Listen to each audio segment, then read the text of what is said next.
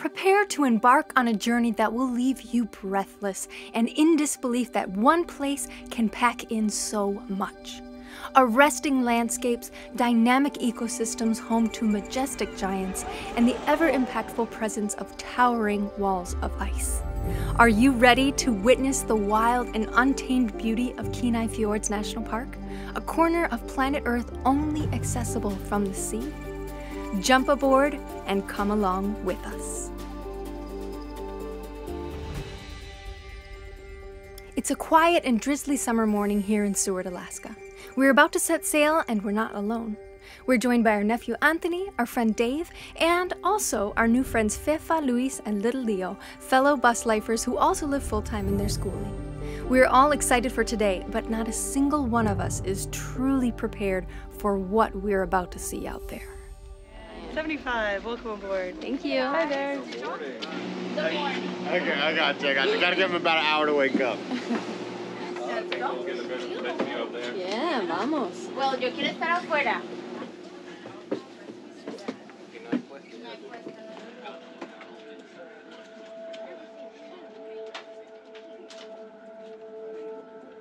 Tia Cora and Anthony here, and we are super excited about this tour, aren't we?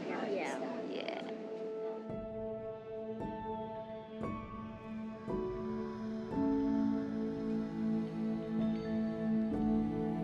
We are about to enter the waters of Resurrection Bay, named in the 1700s when Russian sailors sought shelter here around Easter Sunday during a brutal storm in the Gulf of Alaska. Our immediate sighting of sea otters seems to bode well for today's wildlife encounters. Who else will we meet as we venture out into the wilderness? But like I said, I can't stop here. It is in the middle of the channel here. Look at him. But on that left-hand side, you can see him. Right there. So cute. He'll kind of cruise by slowly. I'll see if I can find another one. He's sleeping. What's up, bro? Don't wake him up. He's sleeping. Bro is yawning. He's so cute. He's so cute. Oh, look, there's something over there. Oh, something jumped. What was that? Sea otter.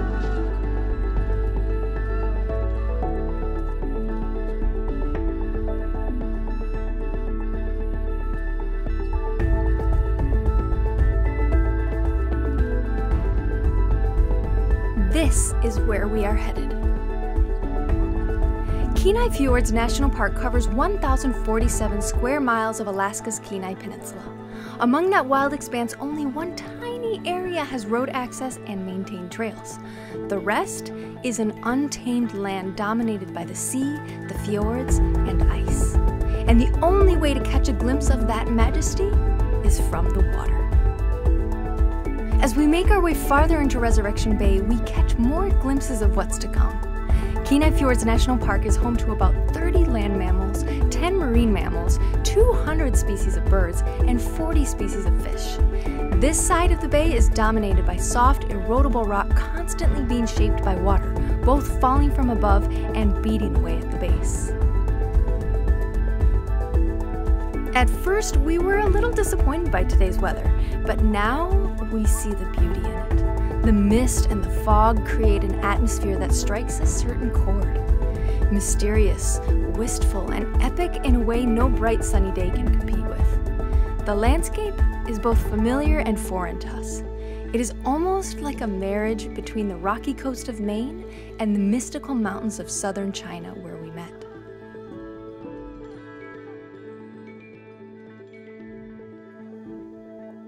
We round a rocky curve, and there they are. There. And then we have offshore orcas. Oh my god, I see one right there. You see them? Yep. We already saw 3 animals in one day. Yeah. Look, there they are. Oh, it's coming for air. Yeah. A couple of them here, they do look like they're eating. There's some salmon in here.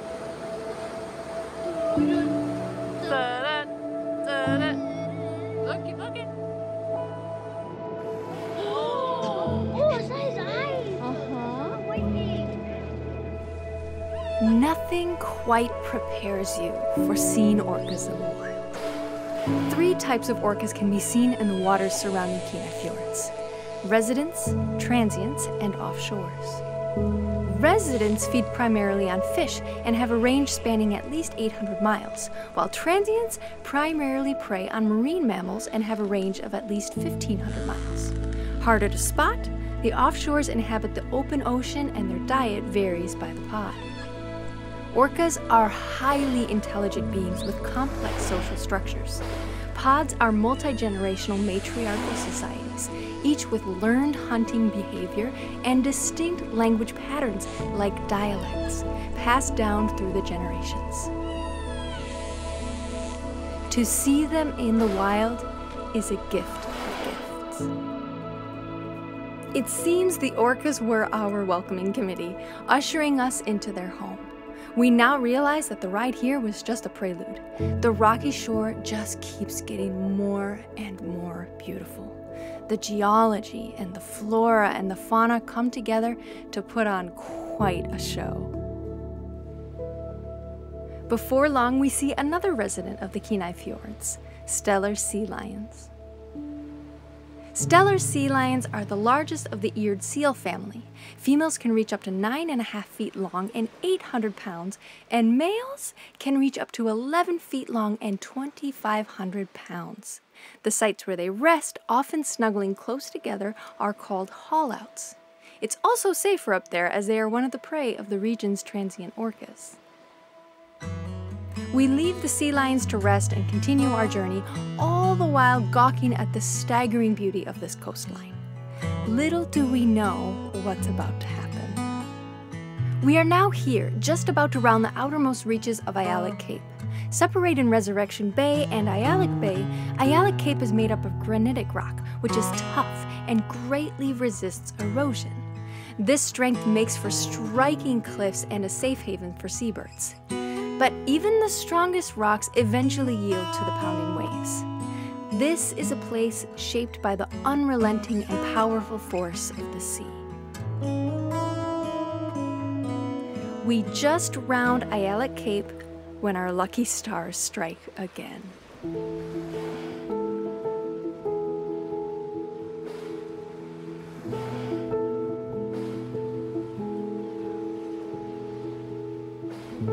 Humpback whales are gentle giants of the sea, reaching up to 60 feet long and weighing up to 40 tons. They are known for one of their most incredible practices, to sing.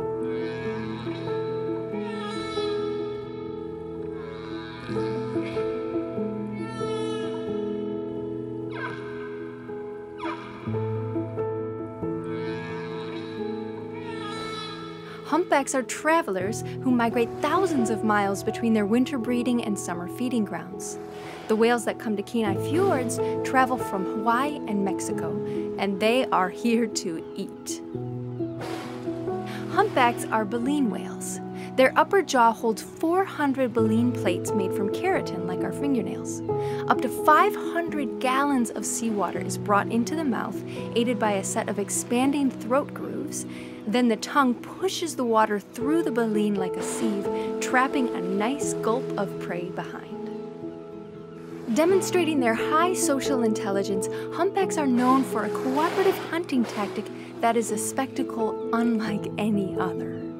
Right now, the group is below the surface, creating an ever-tightening curtain of air bubbles around their catch. Now that their prey is focused in one area, the whales will drive straight up through the bubble net and...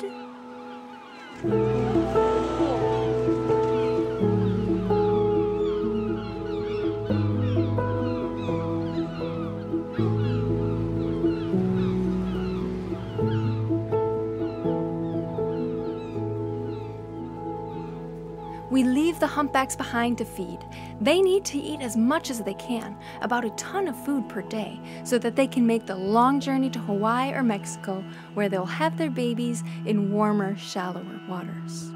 We are now headed straight into Aialik Bay, and an astute little kid among us notices a very important change.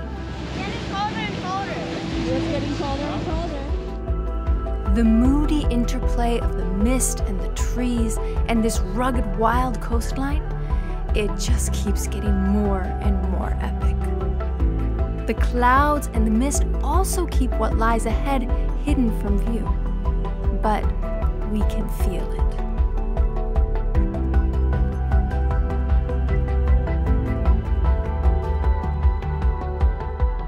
And just like that, there it is. About 50% of Kenai Fjords National Park is covered in ice. That is because it is home to the Harding ice field, which blankets 700 square miles of the Kenai Peninsula. At least 38 glaciers are fed by the ice field, oozing down and through the surrounding mountainsides. Holgate Glacier is one of them.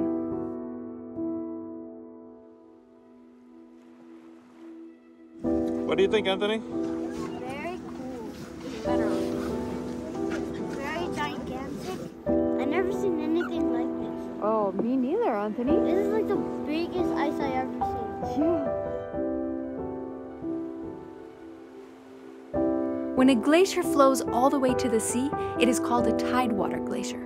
When large chunks of tidewater glaciers calve and fall into the sea, they form icebergs, a term which is often confused with sea ice. In contrast to the glacial origin of icebergs, sea ice is formed when the seawater itself freezes.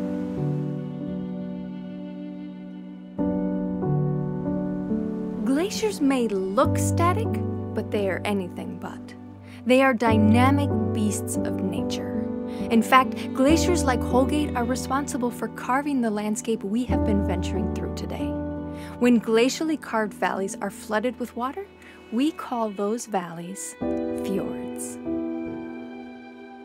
Someone cut an ice? Yeah, it's a piece of the glacier.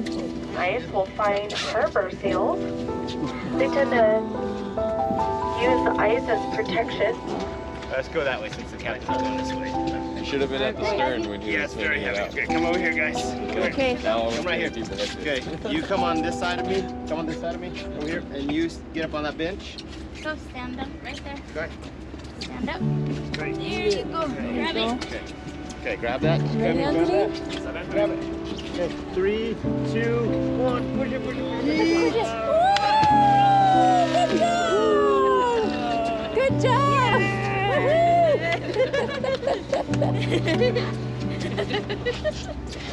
It is profoundly humbling to be face to face with such a powerful giant of the natural world. All glaciers are incredible to see, but there is something truly awe-inspiring about gazing up at the towering, jagged face of a tidewater glacier.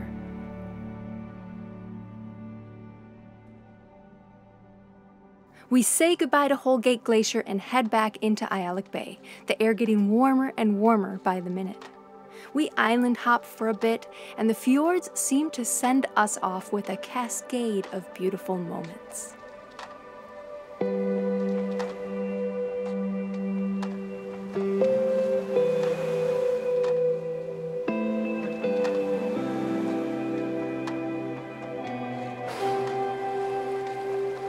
We are lucky enough to see orcas again, and the crew even pulls a sea creature encrusted helmet from the water. They think it might be from Japan. Since the last massive tsunami, debris has been drifting over for years.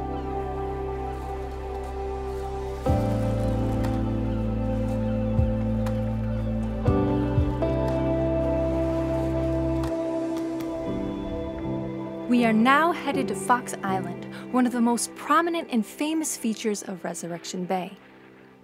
Jose and I have been looking out at this island for a while, so we're fascinated to finally be going there. Along the way, the land presents us with an almost textbook step-by-step lesson on how the most unique features of this coastline form: caves, arches, and sea stacks. When a rocky cliff juts into the sea, any weak point can eventually erode to a sea cave. The unrelenting pounding of waves on both sides of the cliff can eventually turn that cave into an arch. And when it finally collapses, a sea stack is born. We see examples of these three coastal features everywhere. Here, the perfect conditions exist for their formation. The rocky capes and headlands of the Kenai Fjords jut straight into the sea, unprotected and exposed to the full force of the North Pacific.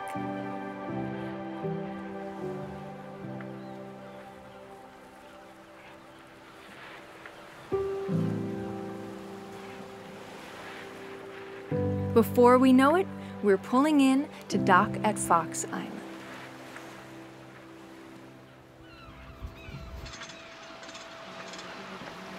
It's really cool to be out here after so many times seeing it from the distance and never being out here. This is pretty cool. After a full day at sea, we are hungry.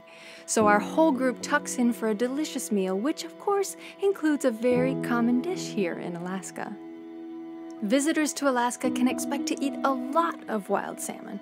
It's not just that it's so popular, it's also what everyone just has a lot of, as we will come to understand better in a future episode.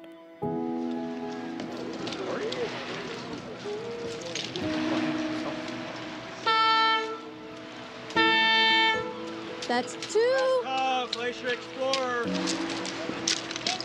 Thank you. Thank you. What a day it has been. The return to Seward goes by in a daze. At the end of experiences like this, one needs some time to absorb it all.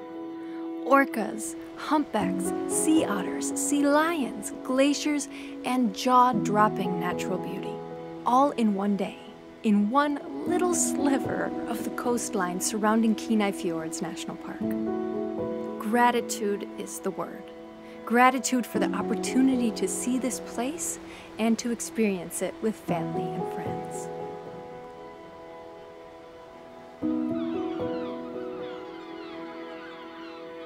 Now, our exploration of Kenai Fjords National Park is about to reach another level. We just visited one of the park's glaciers. Now, this ambitious crew is embarking on a mission to not just see another, but also to witness with our own eyes the source of it all, the Harding ice field. We're headed there now, and you're coming too, next time on Art We There Yet. Hey guys, if you enjoyed this video, be sure to give us a like. Subscribe to our channel. Send us a comment below, and for exclusive content and a behind-the-scenes view of the Art We There Yet journey, Join us on Patreon. see you over on Patreon.